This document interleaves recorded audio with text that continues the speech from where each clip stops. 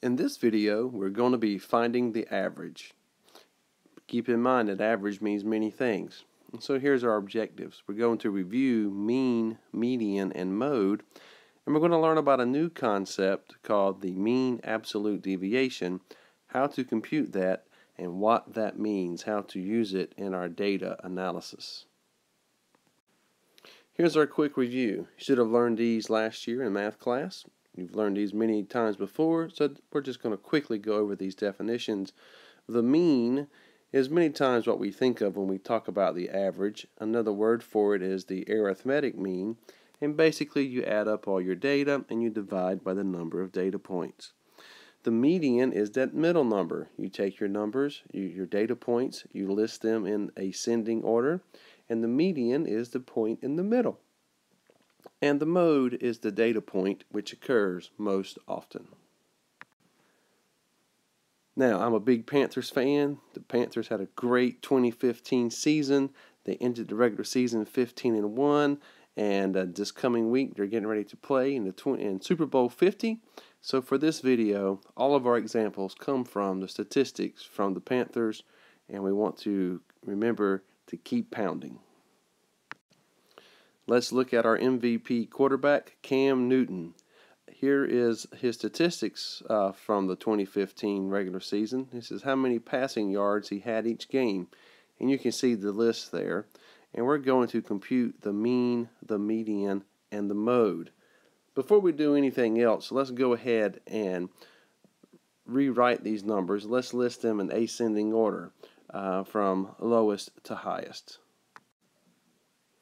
Okay, here's our data points. We have now listed them in ascending order, and I'm going to do the easiest ones first. Let's begin with the mode. If we look at all of our data, none of our data points occur more than one time.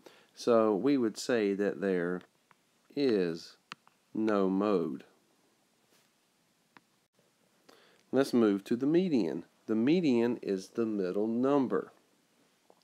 We have 16 data points, so we're going to count over to the middle. Half of 16 is 8. So 1, 2, 3, 4, 5, 6, 7, 8.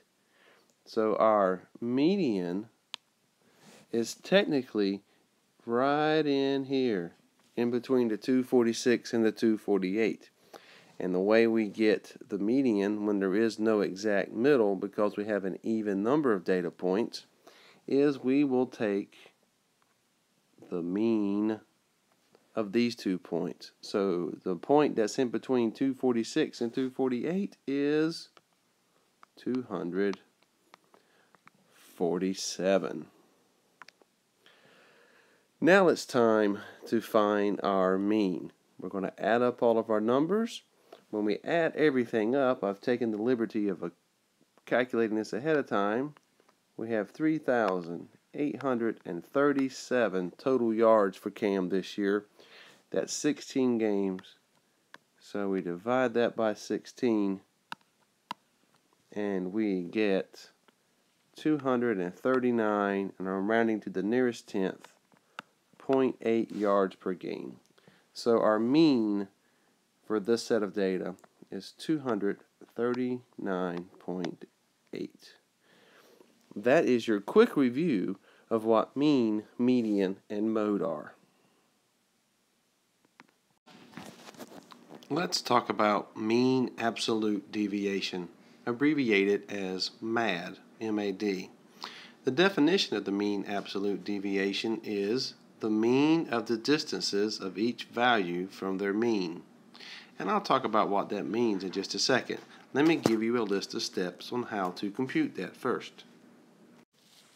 The steps for finding the mean absolute deviation are, first of all, step 1, you have to find the mean of your data.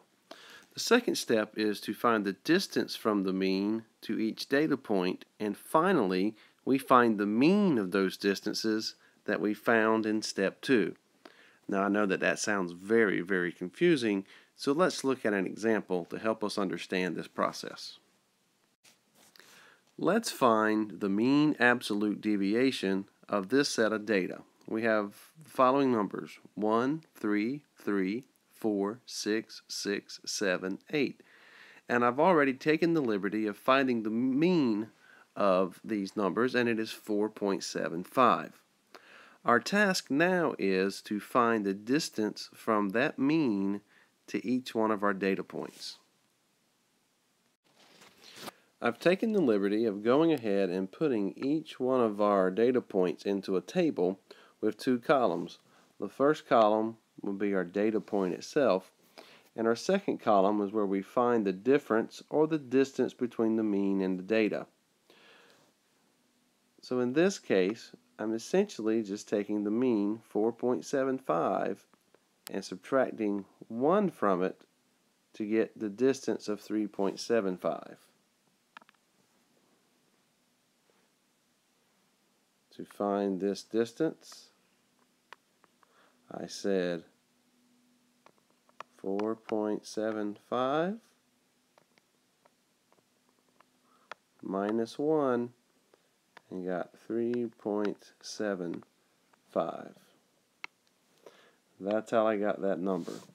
And I did the same thing for every number in my table. Now, if my number came up negative, I just went ahead and made it positive because we're finding a distance. Distance cannot be negative.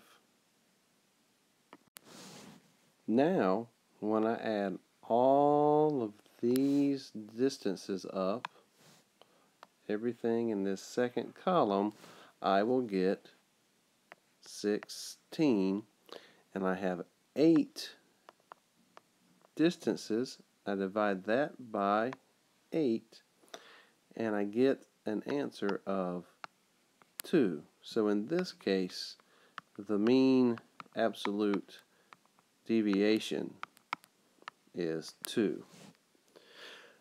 Let's talk about why that's important. The mean absolute deviation actually gives us a measure of central tendency. We know that our mean is 4.75, but now we can look and see how well our data is clustered numerically by saying, well, we deviate from that mean an average of 2 data points. So that tells us how centrally located our data is, and that comes into play particularly when we are comparing more than one data set from different places, and we can see how they are centrally distributed in reference to one another. So, now we've been reviewing our mean, median, and mode. We've learned how to do the mean absolute deviation. Let's do all 4 on 2 more different sets of data. Let's look at Jonathan Stewart, starting running back for the Carolina Panthers. And before he was injured, he played in 13 games in the 2015 season. And here are his rushing totals for each game. We're going to find the mean, median, mode, and the mean absolute deviation.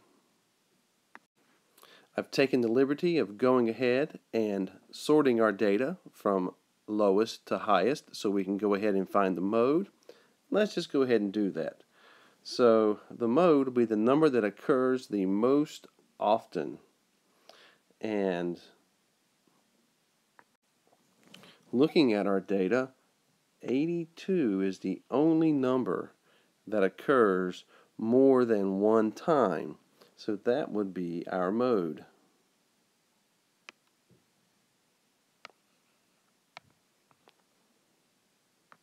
Now let's find the median. The median is going to be the central number, the middle number, and in this case we have 13 data points, so 7 is going to be right in the very middle. So as we count our way over, 1, 2, 3, 4, 5, 6, 7.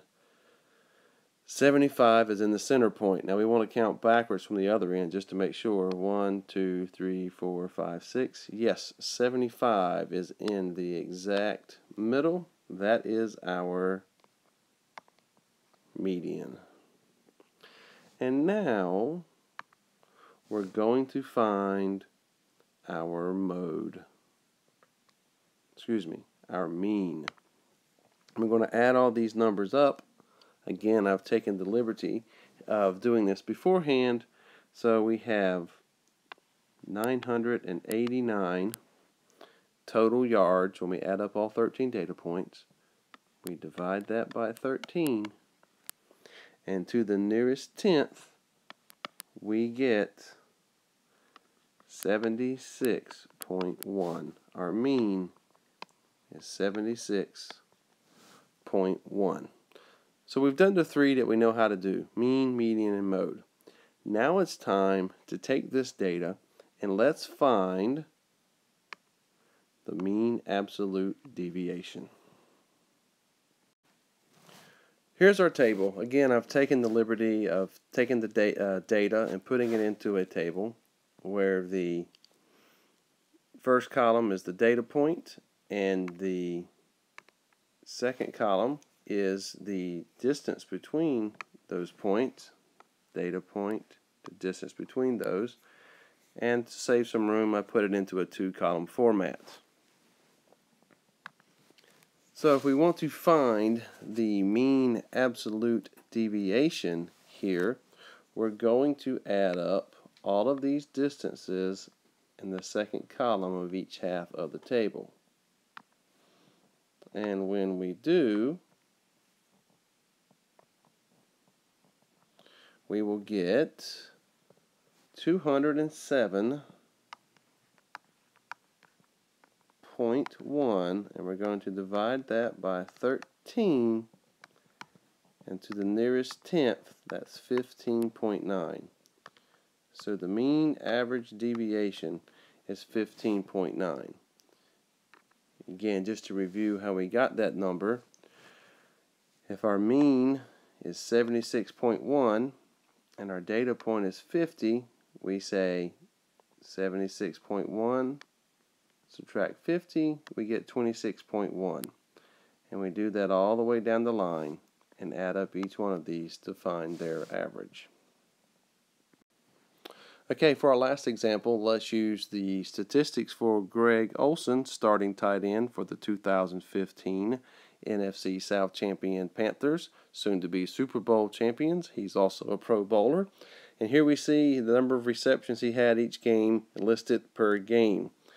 Let's go ahead and list these in ascending order so that we can find our mode and our median more easily. Here they are in ascending order, and if we look for the data points that occur the most often, we see that the 3 and the 6 both occur 3 times each, so they will share the role of mode. 3 and 6 is our mode. Now let's find the median. We have 16 data points, so we're going to find out what the number is between our 8th and 9th. So 1, 2, 3, 4, 5, 6, 7, 8. Our median is going to fall right between the 4 and the 5, so that would be 4.5. Next, let's find the mean. We got to add all these up, divide by 16 to find our mean. I've taken the liberty of doing this ahead of time. We add all of these up and we get 77 divided by 16. We round that to the nearest tenth and we get 4.8. Mean, median, and mode. Those are easy, we're used to those. Now for the final piece, let's find out what the mean absolute deviation is. Again, I've taken the liberty of going ahead and putting this into a table to make it easier for us to do. And we see that in the first column of each half of the table, we have the data point. In the second column of each half of the table, we have the difference between the mean and data point, which is also the distance. To remind ourselves how we got that, to get 3.8, we had to say 4.8 minus 1, and that's how we got the 3.8 in this column. And we did the same thing all the way through. So we add up all of our distances, and when we do, we will get 33. And we divide that by 16. We round that to the nearest tenth, and we will get 2.1. So the mean absolute deviation is 2.1. To wrap up what we've learned that the Panthers were the best team in the NFL.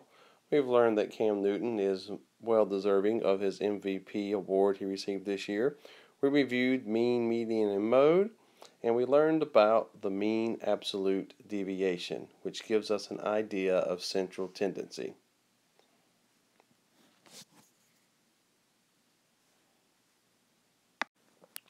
In class tomorrow, we will take some of these concepts that you've learned on this video and taken notes from, and you'll get a chance to put it to practice on your own. Keep pounding.